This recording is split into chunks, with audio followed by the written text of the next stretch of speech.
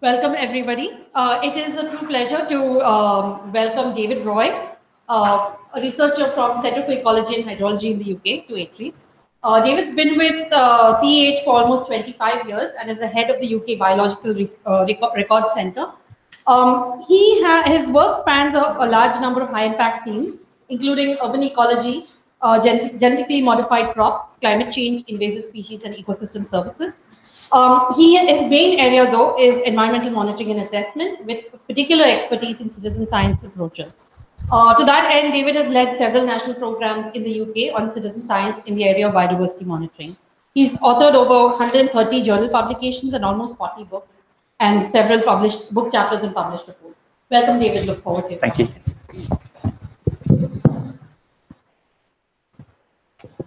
Thank you for that introduction, and thanks everybody for coming to hear me speak today. So yeah, I'm David Roy from the Centre for Ecology and Hydrology in the UK, and I'm here. I've been here at a conference on butterfly biology that was held in NCBS over the last few days. So a lot of my research work has been on butterflies. So this was a good opportunity for me to come to India. It's my first time in India, and I'm enjoying it very much. And I'd heard lots of good things about ATREE from my colleagues within CEH who are collaborating on projects on floods and water quantity issues, on disease modelling, and work on lakes and water quality. So there's lots of good collaborations already with ATREE. So I'm very pleased to be here and have the opportunity to speak to you. And what I'm going to talk about today is some different bits of work from CEH that I'm have some expertise and experience in, and that's biodiversity issues and how citizen science data has helped us to understand some of these issues, such as climate change and biological invasions and pollution through pesticides. So what I'm going to do in the next 30 odd minutes, 35, 40 minutes, is give a brief introduction to CEH. For some of you may not be familiar with the organisation that I work for, CEH, and then give a brief introduction to the group that I currently head, which is the Biological Record Centre, and how we support citizen science in the UK. And then I'm going to use the last part of my talk to focus on some case studies of some of the science that we've been able to do by having citizen science data in the UK. So this is quite a boring slide, and you may have seen something similar, I think, when Lawrence Carvalho came to speak to you. But just so you know what organisation CEH is. So we're illustrated down here at the bottom. So we're a research centre concerned with the terrestrial and freshwater environment.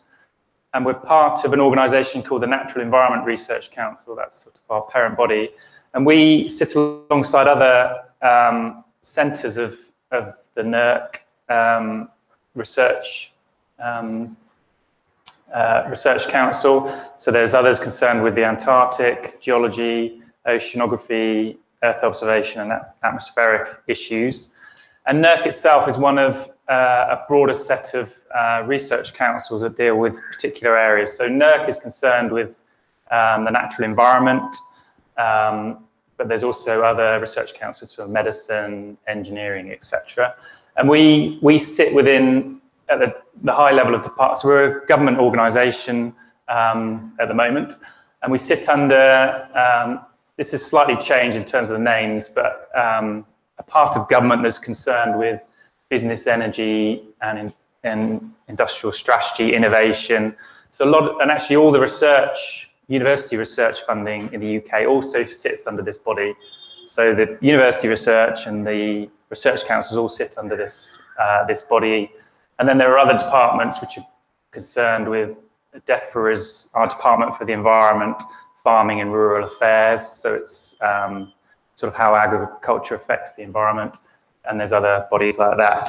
So we're a government organisation, so we receive direct funding from sort of core funding direct from government, which is around 40 to 50% of our income. And then we also undertake research projects for a whole range of other funders, the European Commission, other government departments in the UK, some international work through international funding opportunities, for example. And we're based at 4 centres throughout the UK. So Lawrence Carvalho, who's been here to speak, is based at our Edinburgh site. You may know Gwyn Rees and Beth Peirce, who have some work with ATREE, who are both based at our largest site, which is Wallingford, which is near Oxford, not too far from London, and that's where I'm based. And then we also have another site in the north of England in Lancaster and one site in Wales. So we're around, I think around 300, about 250 to 300 research scientists, and around 100 PhDs are associated with CEH. So we're very active as a research organisation. We tend to focus on research questions that have an applied use, so real life problems in the environment. And the way we organise our science is around particular themes. So I guess Gwyn Rees's work around water resources sits under that science area, so he's ahead of that science area. I work within the biodiversity, mainly within the biodiversity science area. But CEH is a very integrated organisation, so there's lots of projects which work across these scientific themes. But what I'm really here to talk to you about today is the role of citizen science in delivering some of this research, and it's most actively used in the biodiversity area within CEH, where it's got a relatively long tradition of being a way to capture data on wildlife species. But the term citizen science is really quite a modern, a recent term, and a lot of the work we've been doing in this area has actually been going for many decades and wasn't really labelled as citizen science. So the group I head is called the Biological Record Centre. So it really thinks of what it's doing is biological recording, which perhaps is not such an exciting phrase as citizen science, but that's what a lot of the participants think they're doing. They're recording biology. But citizen science has also got lots of related terms, such as crowdsourcing as a way of delivering citizen science. It can be collaborative between people voluntarily providing their time and scientists. And under here, there's a whole range of projects that are types of citizen science.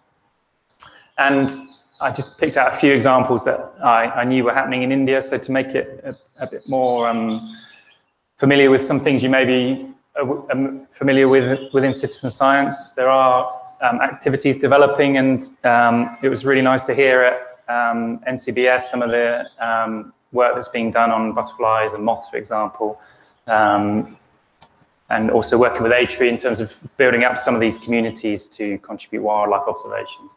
It's a sort of growing field. There's been some activity in the UK for quite a while, but it's definitely expanding and growing in terms of its remit, and that seems to be happening internationally.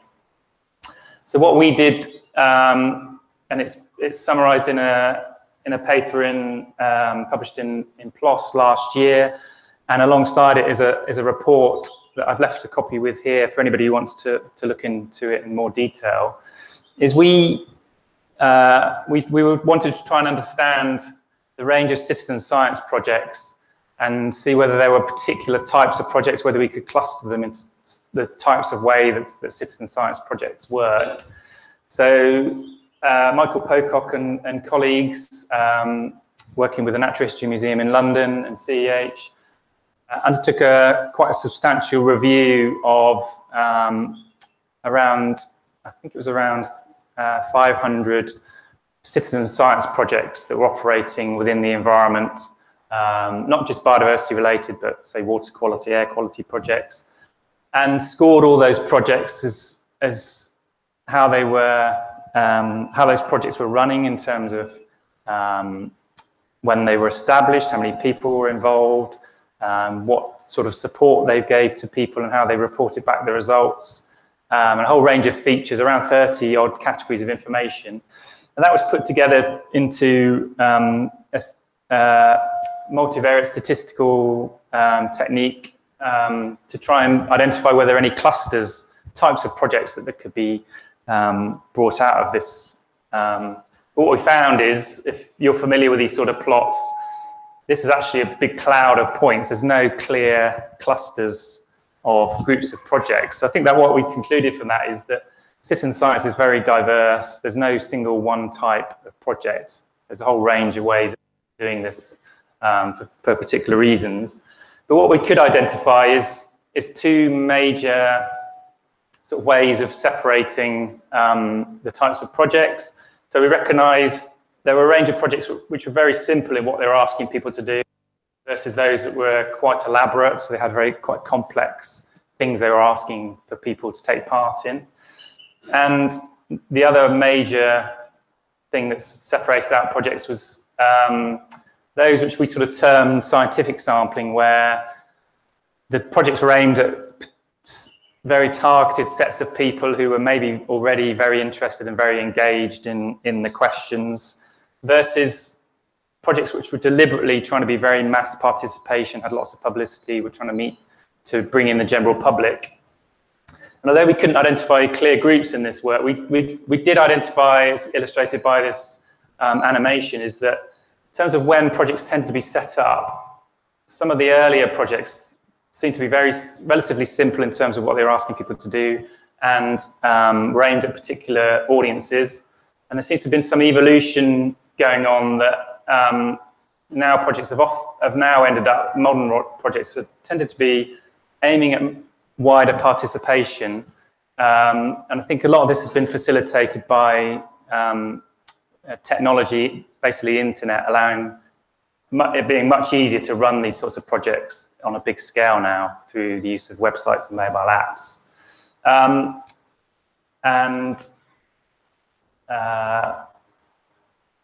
Yeah, I think that was all I was going to say about this project. But yeah, it's published, it's summarized in this paper. And I guess the other point I wanted to make about this is in terms of, I guess one of the reasons why citizen science is becoming more popular and it's aiming at mass participation is that, as well as enabling us to do different sorts of science on large scale and potentially over the long term, another benefit of citizen science is it can engage the general public in raising awareness of environmental issues. So that's seen as another positive benefit. As well as delivering data that's useful, it involves people in collecting the data and therefore more interested in some of the issues. So that's the sort of an overview of citizen science, and I'm going to sort of focus on the biodiversity types of citizen science. And I head up the Biological Record Centre, and we celebrated our 50th anniversary a couple of years ago. So we produced a booklet which described some of our activities over that period. And again, I've left a copy here at ATREE. And that 50th anniversary came about from the formation of the Biological Record Centre shortly after the publication of a major mapping exercise of all the plants in Britain and Ireland, an atlas of the British and Irish flora. But that itself built upon lots of activity of interest in documenting wildlife that was happening much more informally in the UK through these are sort of historic texts for particular areas. This is Hertfordshire, Berwick-on-Tweed. So these are sort of regions within the UK. And this activity is involved really in terms of, there was a major resurvey in 2002, and now a lot of this activity for us also happens online in terms of websites to support these communities. So although citizen science is seen as a modern phenomenon, there's been a lot of activity in collecting wildlife observations over a long period. And this just illustrates, so in common with many places in the world in terms of capturing this data, we have sites to collect this data and we use mobile apps. And this just illustrates that, benefit of having these sort of systems is you can have a more live tracking of the collection of data. You can visualize it in new ways. And this figure also illustrates that we're collecting wildlife observations across biota. We don't tend to capture so much bird data because that's handled by the British Trust for Ornithology in the UK, but we tend to cover most of the other groups in terms of biota.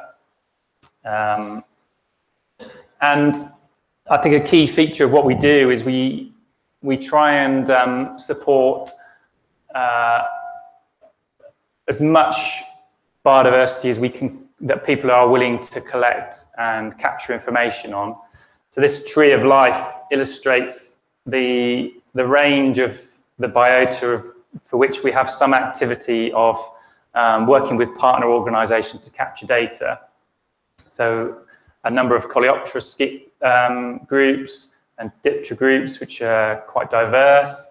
Some familiar groups such as birds, amphibians, and mammals, for example, plants, other invertebrates, etc.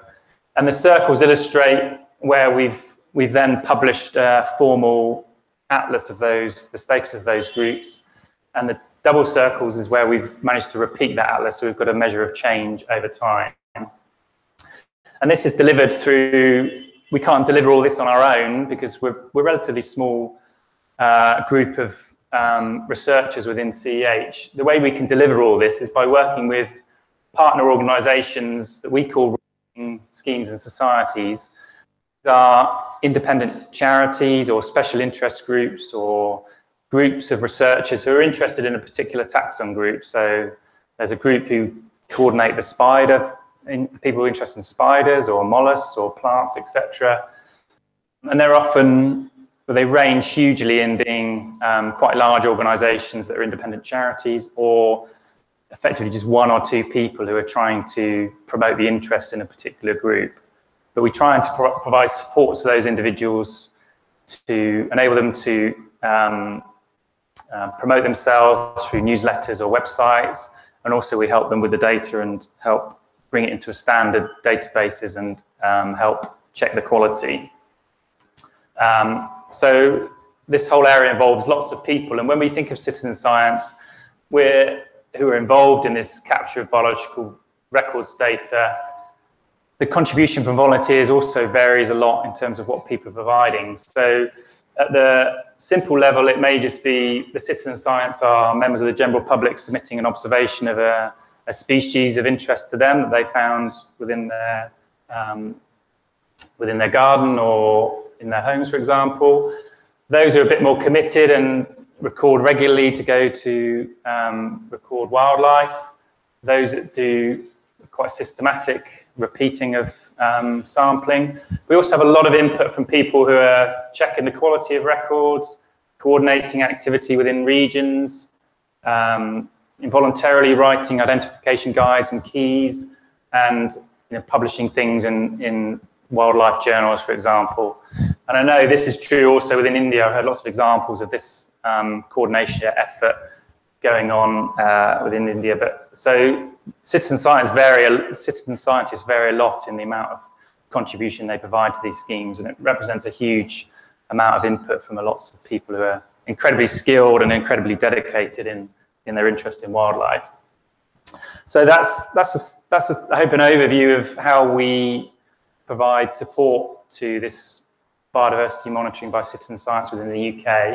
And now I want to give some illustrations really of how we've used this data and why do we get support from CEH and funding from government to collect this data.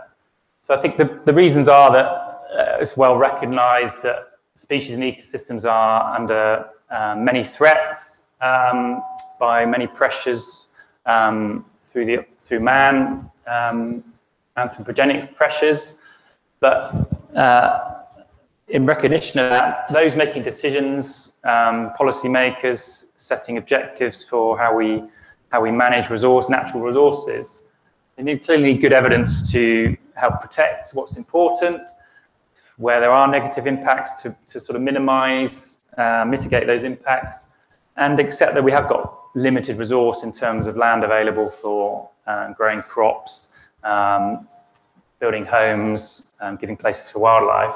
So it's how to effectively make decisions about how to use natural resources. But in common with everywhere, I think it's very hard to get money for long-term monitoring. Those budgets are generally decreasing within the UK. So biological recording as a form of citizen science is seen as one of the potential options for collecting large-scale data over long terms, and can be, when it works, can be very cost-effective. It's clearly not without cost. It needs some input to coordinate activities and provide feedback, but can be very cost-effective.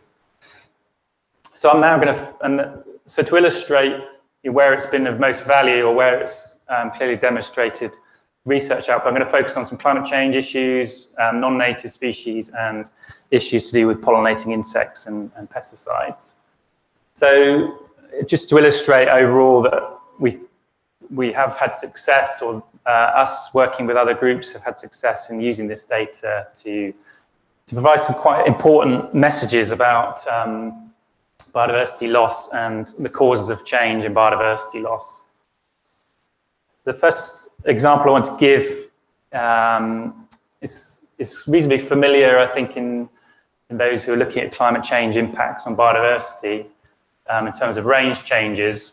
What we've seen is through the long-term collection of data, as illustrated by this butterfly species in the UK, the common butterfly, in a first survey period where we published an atlas of the distribution of all butterflies in the UK. This species was found through much of England and much of Wales. And then in the later survey period, where we could believe the gaps in the earlier period, these orange dots indicate where the species was seen in the second period, but not known from the previous period. So we've seen a massive increase in the range of this species over sort of a 20-year period, and modelling work has linked this to the warming climate that this butterfly has benefited by moving north and colonising Scotland and Ireland during the process.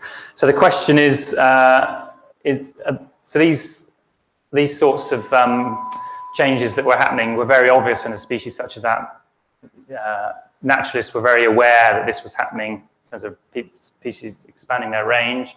But a PhD student of mine looked at this question and whether there was a general pattern of change happening within wildlife in Britain.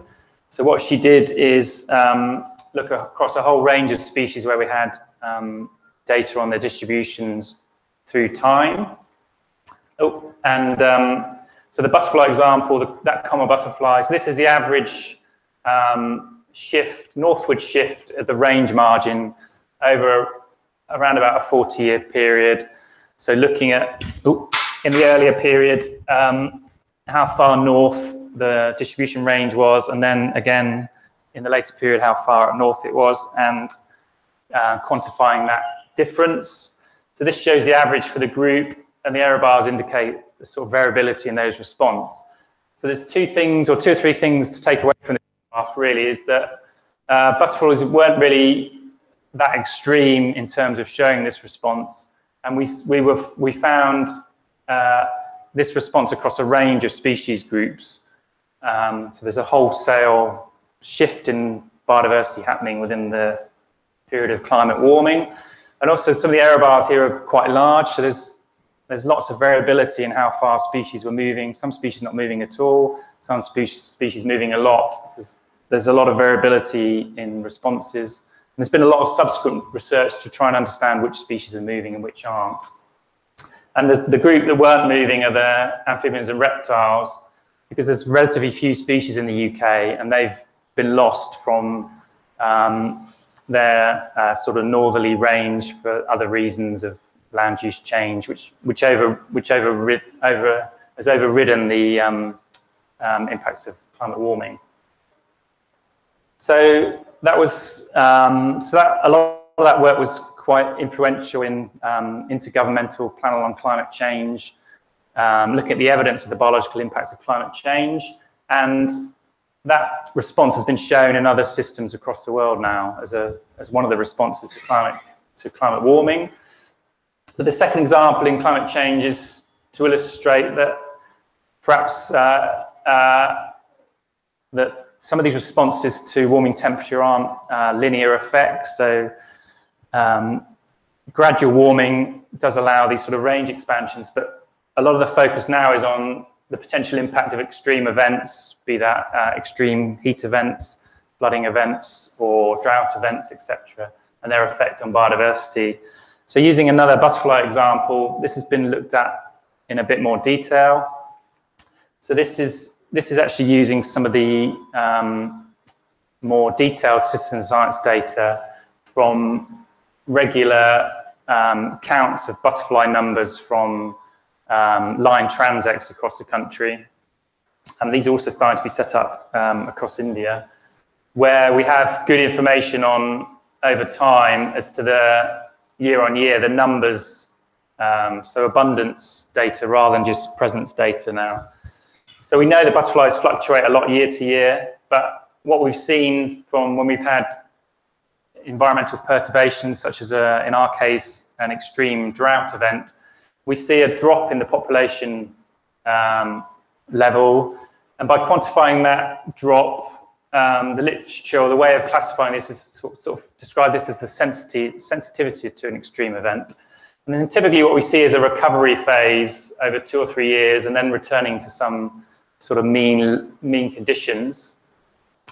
And the second part of this, my colleague Tom Oliver looked at a drought event in the UK for this species, which is sort of woodland, prefers open spaces within woodland edges, how it crashed in response to this drought effect, and also how that response was affected by the landscape, the type of landscape that the butterfly populations were in.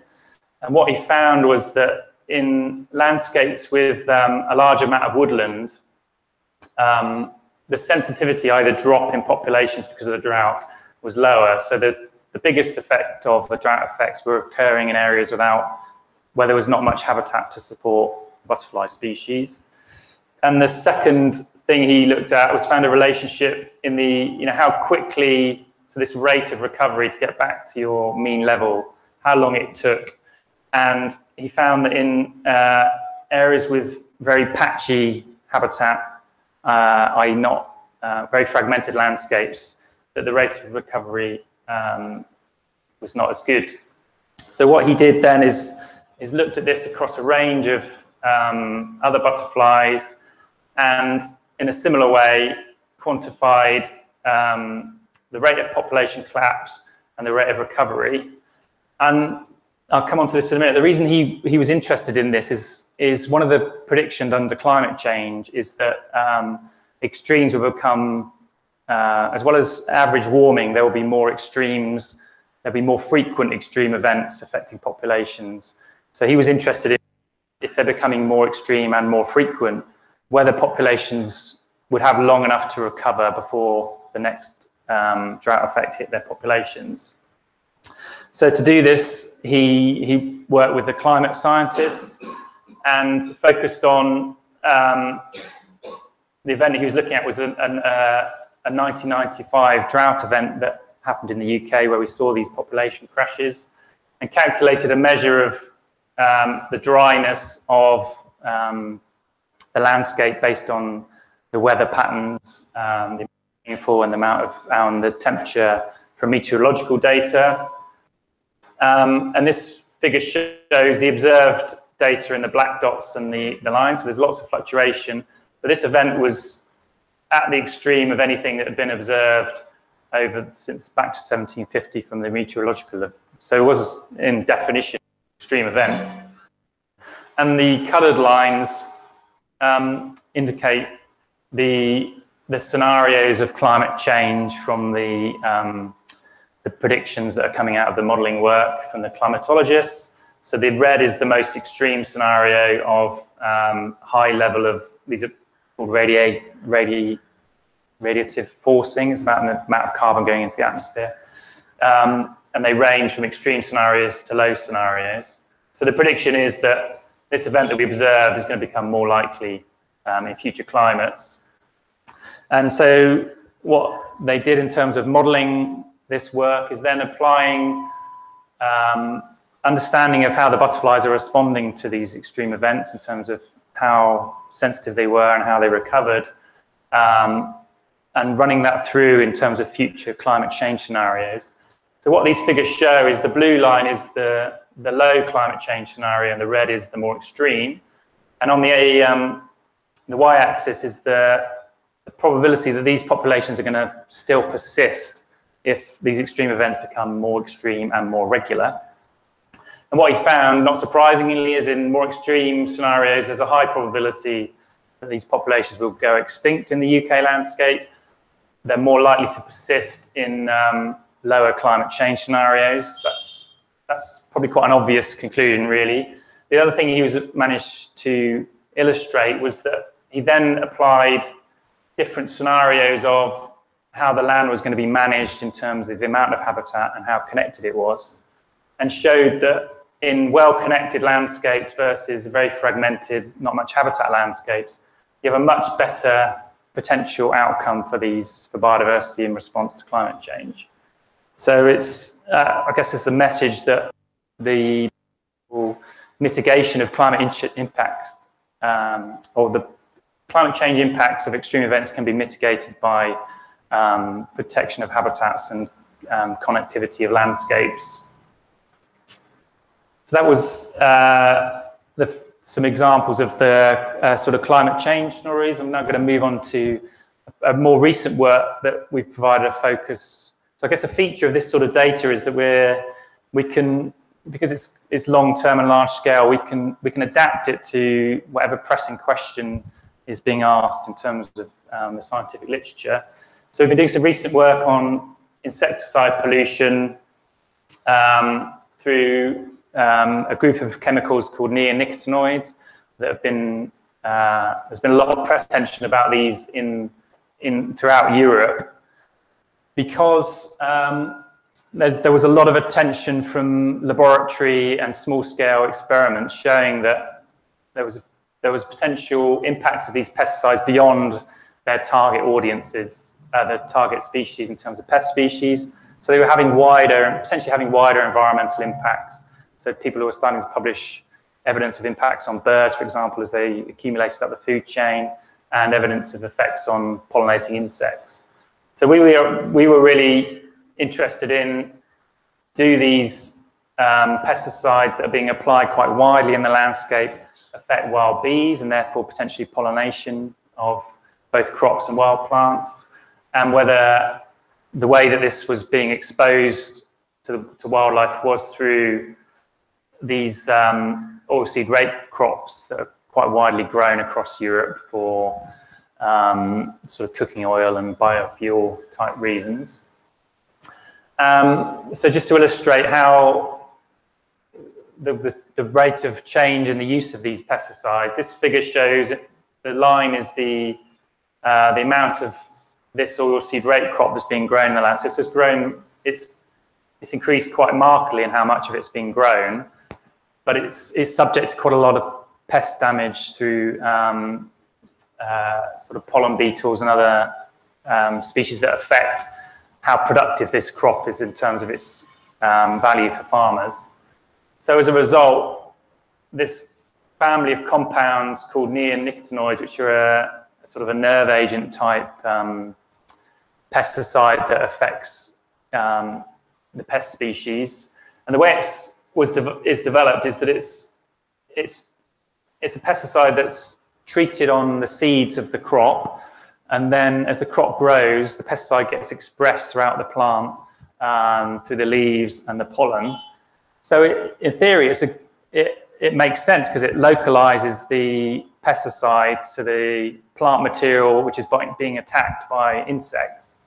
But the concern was that it was having wider impacts, either because non-target species were feeding on pollen where this pesticide was being expressed, or what's emerging now is that this seed, when it's being planted, there's a lot of contamination through seeds being blown through the landscape. So these pesticide effects were going beyond the cropped environment.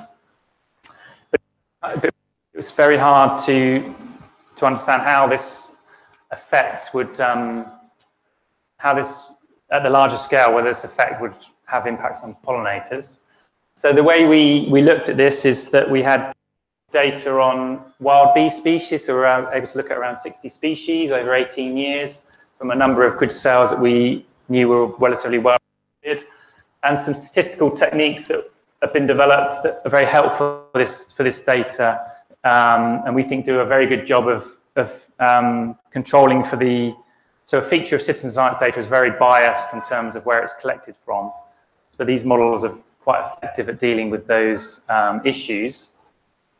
And then, so we had information on where the bees were occurring through time, and then we compared that to other data on where the crop, how much crop was being grown in those places, and how much the dose of these pesticides, and because it's a mix of pesticides, how toxic they were as a sort of mixture of chemicals.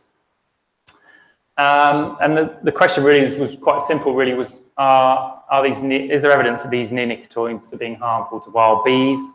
And the secondary question is the exposure through foraging on oilseed rape. And the published paper obviously gives more detail, but the sort of conclusion was that yes, we had good evidence of the impact of these pesticides scaling up to the wider landscape and having effects on the persistence of wild bee species. And the sort of one of the main figures to conclude this is that we were able to separately look at species that were known to forage. So these wild bee species that were known to forage on oilseed rape crops from detailed field studies versus bee species that don't typically feed on the crop. What we found is a much stronger negative effect on those bee species that were feeding on, that were visiting oilseed rape crop. So their persistence was lower with greater use, in areas where there was more application of these neonicotinoid pesticides. But we also found a negative effect on non-foragers. So these species aren't typically visiting the crop, but they're obviously gaining some exposure through sort of contamination, wider contamination. So as a result of this work and other sort of laboratory evidence, these pesticides have now been banned across Europe. So quite a direct link between citizen science data collection, analysis for a particular problem, and leading to some quite major change in policy and major financial impact to the pesticide companies who are clearly not very happy about this. Just to summarize this, show that's the distribution of the data we used. We did actually find a positive effect of oilseed rape in general because it's providing a lot of flowering resource for wild bees to forage on. But then on top of that, where it was being treated a lot with neonicotinoids, we saw a negative effect, and we couldn't pick up an effect of other pesticides. And to illustrate, we illustrated for individual bee species this effect. So obviously, species were affected differently. But what these figures show is the red line is what the models showed in terms of the persistence of these species. The sort of observed effect or the observed time trend, and the blue line is if we took out this effect of neonicotinoids, this is what the populations would have been doing in the absence of those inputs from so it sort of illustrates that the decline was higher because of the additional impact of the neonicotinoid effects. So the final sort of brief example I'm going to give is on biological invasions. So again, this is a topic that when these schemes were set up a long time ago, no one was really, it wasn't a particular focus of, in fact, none of these issues were really a focus of why people were recording wildlife. They were more interested in identifying priorities for conservation in terms of red listing and managing land. So it's another topic where we've moved into being able to use this data for. And what we see in the UK, and this is quite a common pattern for lots of regions of the world where this has been looked at, what we've been able to do is take an overview of all the non-native species in Britain, when they arrived, or how many were arriving in certain periods. So what we see is a trend for an increasing amount of arrival of non-native species. So these are species that are moved around through the influence of man, either deliberately or accidentally through contamination of plant material, etc., or forestry. And we're also able to classify those where there's some evidence of a negative effect on biodiversity or human health, for example, or crops, a sort of economic or social impact. And so these are also increasing in terms of the rate of arrival. So most non-natives, there's not much evidence they're actually doing much in the landscape, perhaps mainly associated with disturbed urban habitats. But there's a proportion which are potentially quite problematic. In terms of the numbers, most non-native species in Britain are plants, often associated with gardening. A fewer animals, non-natives, but there's quite a few in the marine and freshwater environments. But in terms of those where the smaller number that we have some evidence of an impact, the numbers switch around. So although there's many more plants, very few of them, there's much evidence of a strong impact. But when non-native animals tend to be introduced into an area, they seem to have, there's much more evidence of an impact. So we've had several deer species that have been introduced into the UK, and they've been quite damaging for forestry. There's been quite a lot of freshwater non-native species that have had marked impacts on other freshwater species, or damage the banks of rivers, or spread diseases to native species, etc. So there's quite a lot of evidence of impact in those environments. And a key part of this work is really, once non-natives arrive and have established, there's very little you can do to control them. So a big focus of this work now has been around what's called horizon scanning, to try and predict which species are going to arrive in the near future, so that there can be plans to have eradication programs or control programs. Or the second element of this is to identify how species are tending to arrive, and therefore put measures in place to reduce the potential risk of new arrivals. So there's quite good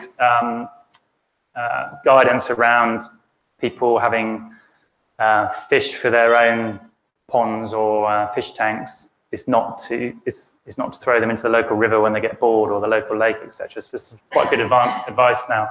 And I show this slide because of the author list.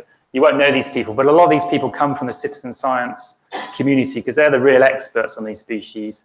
They know what's here already, or in the UK or Britain already. They know what's likely to come because they're in touch with their colleagues in Europe. So they're very effective at.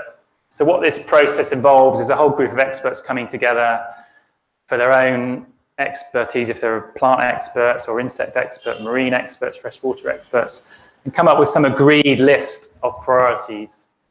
And what they did is they identified the top 10, the top 100 species that they thought, based on their expert opinion, were going to arrive next. And this is some of them that they identified, and they're now a priority for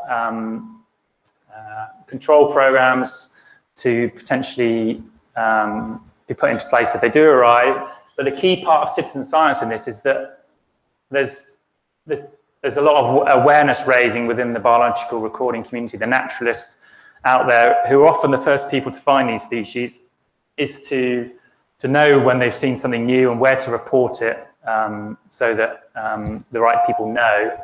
So this, and actually, since they published this paper, I think within a couple of years, maybe 3 or 4 of the top 10 had arrived already. So they were quite successful in predicting what would arrive. And one species there's been a lot of attention around in the UK is a wasp from Asia, a hornet from Asia that is in France that's predicted to arrive. Actually, I think 2 individuals have arrived within Britain, and it's a concern because it predates upon honeybees. So people who are keeping bees for honey, for example, are quite concerned about this species.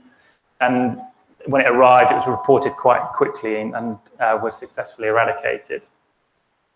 So that was hopefully some examples of how we have tackled some of these issues. So I just want to end by a few of our sort of priorities for what we do next in this area, is that we see great value in citizen science, although it's a recognised way of recording biodiversity in the UK. We see potential of this raising interest in this way of doing monitoring and science can be very beneficial, and that includes both targeting projects and activities of relatively expert people, naturalists, but also wider participation. And then it's really us. We have the problem of dealing with the data quality, but we shouldn't let that restrict us of what we do.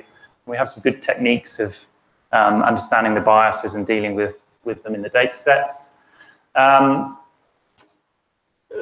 Many of our schemes are just very simple in terms of people telling us what they found, but we do also try and introduce a bit more structure where we think naturalists are prepared to do a bit more in terms of what they'll contribute.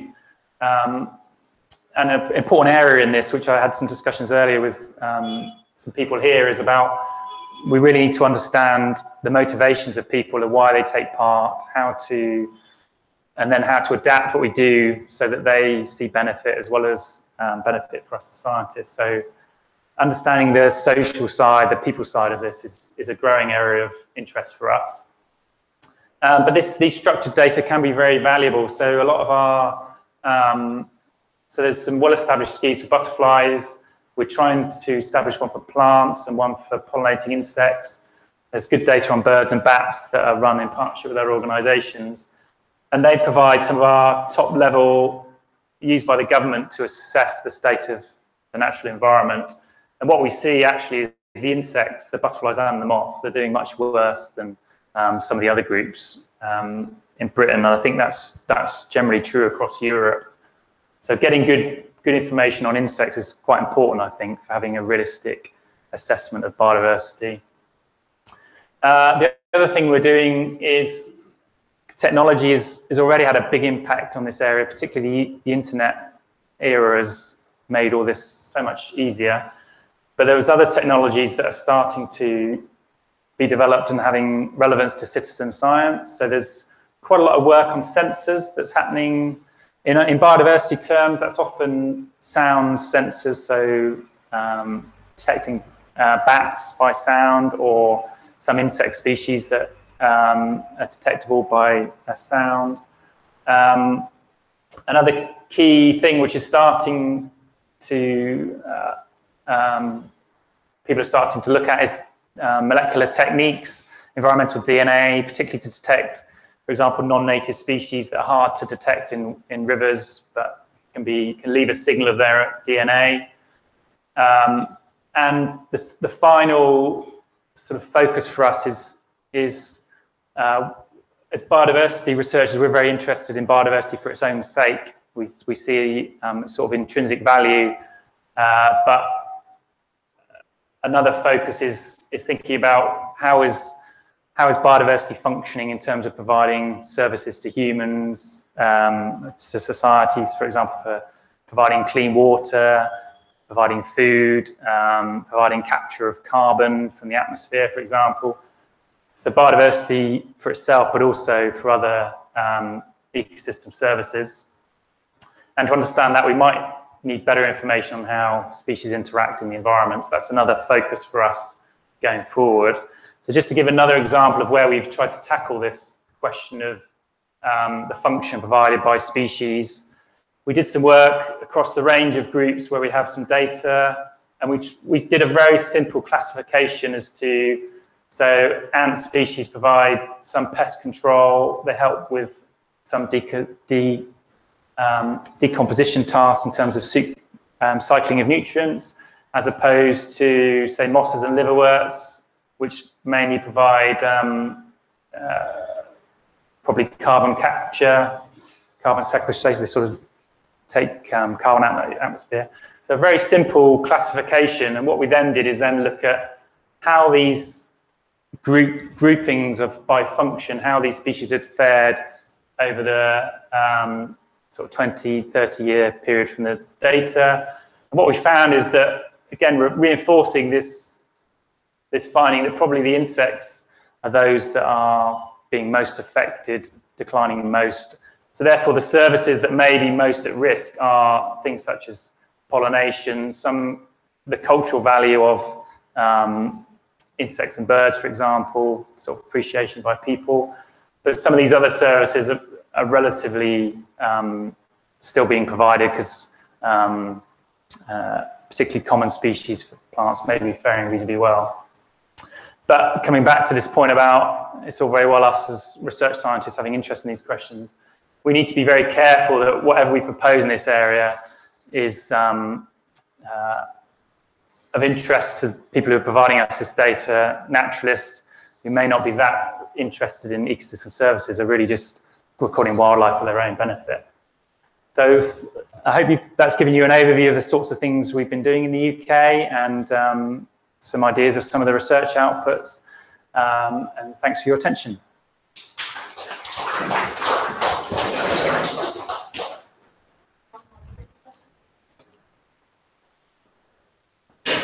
Any questions?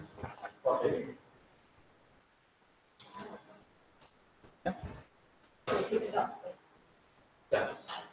So the scenario in India is that when you ask for citizen scientific, first question will be what do citizens get?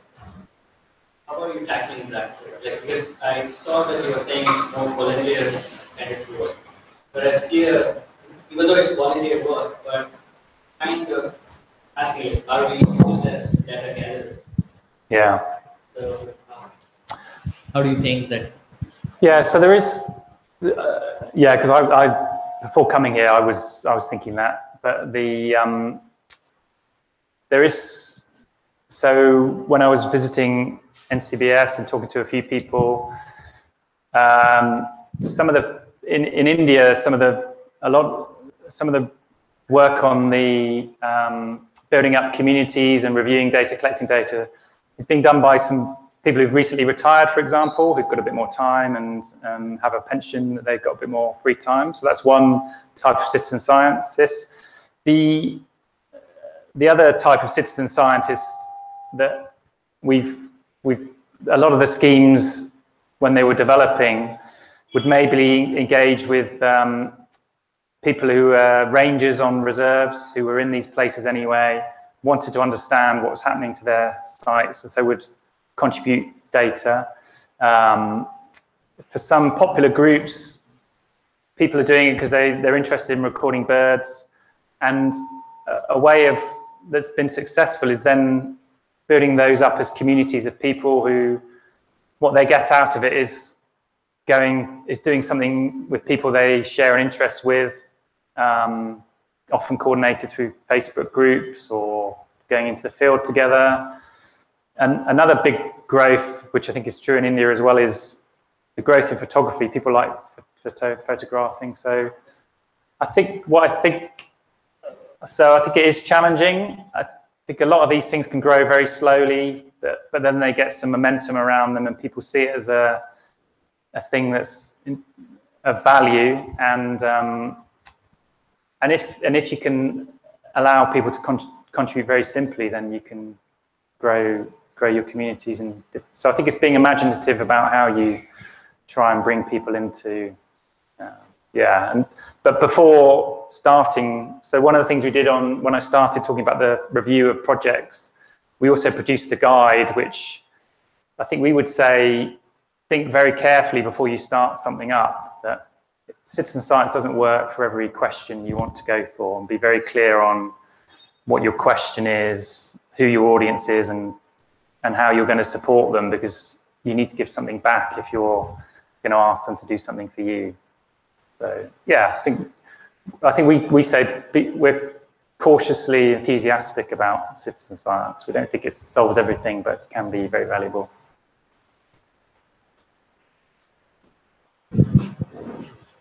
Well, I have one question about your data, your climate change data, which shows basically everything is moving northwards. But I just wondered, there's a lot more people collecting data now than there were and your time frames for using those are spanning decades and decades, right? And I imagine with the modern technology, you have a lot, or maybe I'm wrong, but you have a lot more participants. Yeah. How do you know that that's not just a factor of the number of participants and just that more people are looking and therefore they find them? And do you ever see shrinkages of ranges of any species? Yeah, so I didn't really focus on the declines, but we do see over similar periods some major declines in a proportion of species, often to do with habitat, species which are very restricted to certain habitats that we know have been lost in the landscape through conversion of grasslands to crops or because of urbanization. Yeah, so we do see that a lot of those declines, which is why those average declines of butterflies are going down, because we are seeing decline as well. And the question about, we have seen big increases in the amount of data, mainly because it's so much easier to capture data and also more people being involved. So there are these statistical techniques, these Bayesian occupancy models that are, they have two parts. The one part is to deal with the bias in terms of how the data was collected and try and correct for that. And then on top of that, they look for a relationship with the environmental change signal. So we've done a lot of data simulation work on those methods and other methods that are in the literature, and they seem to perform very well to the sorts of bias that we know is in the system. So one bias is a clear increase in the number of records. We also see other biases in terms of technology allows people to record in different ways. So previously, naturalists would have gone to a place, spent a whole day and produced a list, and that would be most of the data we had. But now we get somebody send in a record of one thing they've just seen that's of interest, and other people will still produce a list. So so ultimately, the problem we've got is we know when somebody's seen something because they tell us, but we don't know the absences because we're not told, I saw this, but I didn't see that and that and that. So we use a variety of techniques to work out what's absent. And typically it's if you know an area's been well recorded for a group of species, but these other species weren't there, we can be confident on the absence. So I think we get that question a lot when we try and publish in journals. So we've got, often these papers will have a lot of supplementary material arguing and demonstrating through analysis why we don't think that's an issue. So we obviously think we deal with it appropriately, but it is a big concern. Yeah. You have a question? My name is Siddharth. Yeah. Citizen science seems to be such interesting democratic investment, which is kind of yielding a lot of scientific knowledge. And so for me, the operative word is democratic. So you have been part of these big citizen science networks in the United Kingdom. And I just want to know what your feelings are about how is citizenry defined in these activities, right? Because Britain is a multicultural society. So do a lot of people from different ethnic backgrounds also participate in these citizen science initiatives? Yeah, no, I think, I'm not sure it's been looked at that systematically, but it would be a biased set of people in the UK. Probably, well, my own personal view is we get a lot of people who are newly retired, so they've got more time on their hands, and maybe they started off with an interest as children in insects and wildlife, and then got busy with jobs and families, and then come back and find like-minded people that they can form a community. And we're also getting a lot of young people who are getting involved, who are, I think, are probably motivated by concern about the environment, that they want to get involved in being more knowledgeable, but also hopefully being part of the solution of identifying what's happening to the environment. So we've certainly got those two, because often we often hear the concern that a lot of the people participating are getting older and older and older, and we'll lose everybody. But we are getting a lot of younger generation who do everything through Facebook and do things a very different way. So, but I think in terms of, I think there have been specific projects which have tried to involve a wider set of communities, say urban deprived areas, and that's still a challenge, I think, because of issues to do with education, access to resources, be that internet access or financial resources to travel. So yeah, I think that is an issue, and I think one of the themes in citizen science now is that social dimension, both why people contribute and understand the sorts of projects that are going to work, but also the demographics of who's contributing and whether it's really delivering. What I think should be a good aim of these projects is wider awareness of environmental issues by reaching all parts of communities. But I don't think we haven't got good quantitative data on that yet, and I think we probably won't have easy solutions about how to solve it. But I think it's a really good point. It'd be great to have a sociologist or ecologist kind of collaborate with you all. Yeah. Look at what can be done for you. Yeah. I just have another observation. So I'm really impressed. It's fascinating when I saw the number. You said about UK has about 1,400 and some 90 introduced species, right? Because we've grown up reading and listening to folks telling us that most of Britain introduced so much species in its colonies. Yeah. So it's really interesting. There was a 2003 report or something by the Indian Ministry of Environment and Sciences. They kind of identified 40% of species in India have been introduced, right? Wow. I was really fascinated by that number you put out there. I was wondering how much of that came from India. A lot of it comes through, the reason species are moving around now is because there's so much more trade going on and everywhere's much more connected. In that paper, they will break down where these things have come from, as we believe. Whether it may not be as specific as India, it might be the Asia or Southeast Asia or Southwest Asia or whatever. But I'm very conscious that when British people went around with the world, they wanted to have their familiar species. So a lot of the New Zealand and Australia invasive species have come from deliberate planting or bringing of species across the world. So, yeah, we're getting our own back now. I just want to know if there's any attempt at nurturing these regularly follow their work when they come to you year on year. Is there a database that is maintained? And if you see someone's really interested, is there an attempt to, educate them further? Probably is that also part of the entire exercise?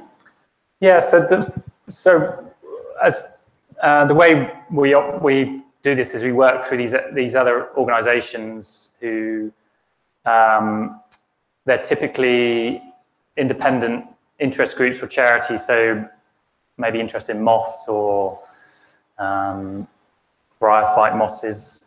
So they would tend to give the feedback and hold meetings to bring people together, provide newsletters, and sort of websites to give back. But I think that's an important part of successful citizen science, is to give some feedback of results. Because the projects haven't worked very well is if they're very good at collecting, but they never give any results back or involve people in the project. So yeah, there's a lot of that in lots of different ways, and it's a very important part of the being effective, I think.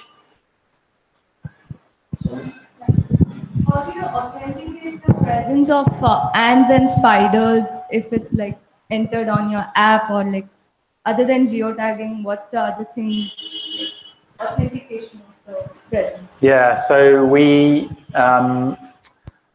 use a variety of ways of having some understanding of the quality.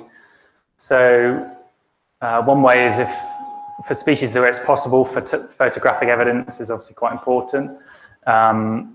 Otherwise, we have some computer techniques which try and assess the likelihood of an observation. So if it's in an unusual place or an unusual time of the year or unusual habitat, we'll flag it up as scrutiny.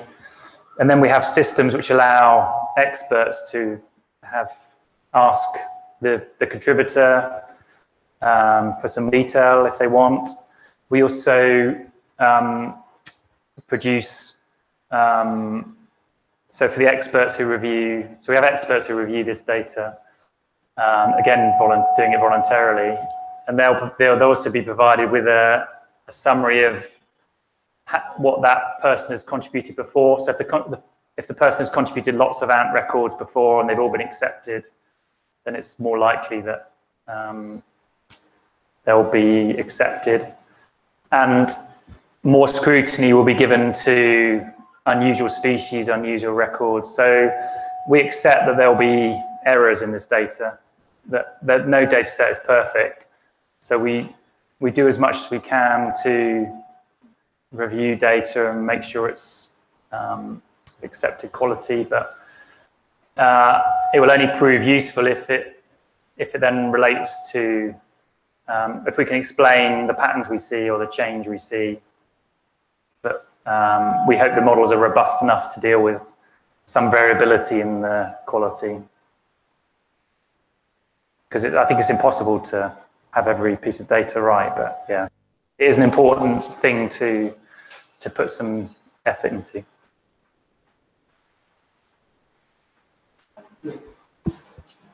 I have a quick question. I work mostly in the urban, so I wanted to know the split of your citizen science across urban and non-urban areas.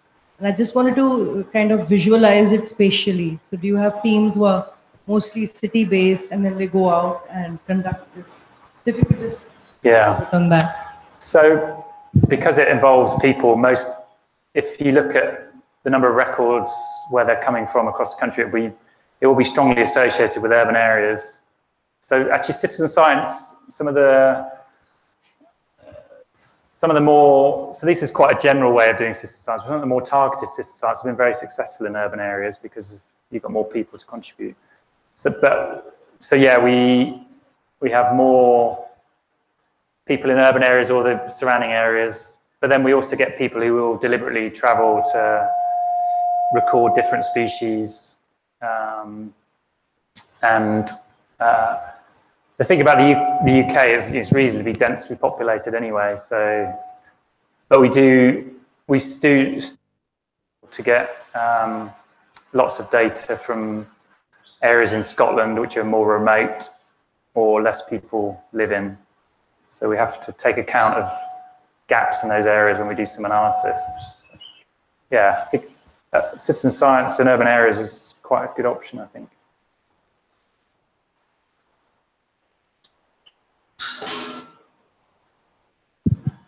So I'm an intern here, and I'm still a college student.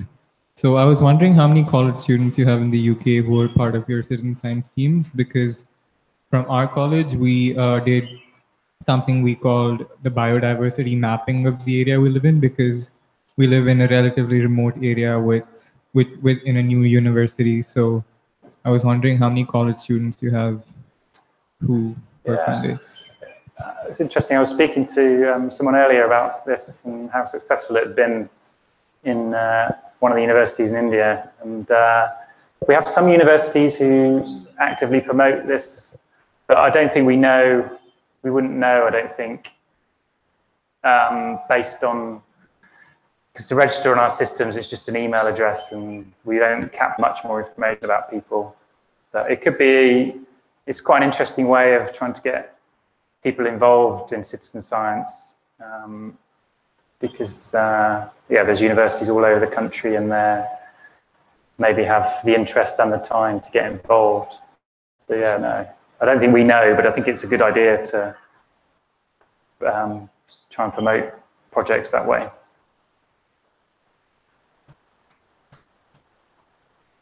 Any more questions? No? Okay, thank you, David. Yeah, thank you, that's a great set of questions, thank you.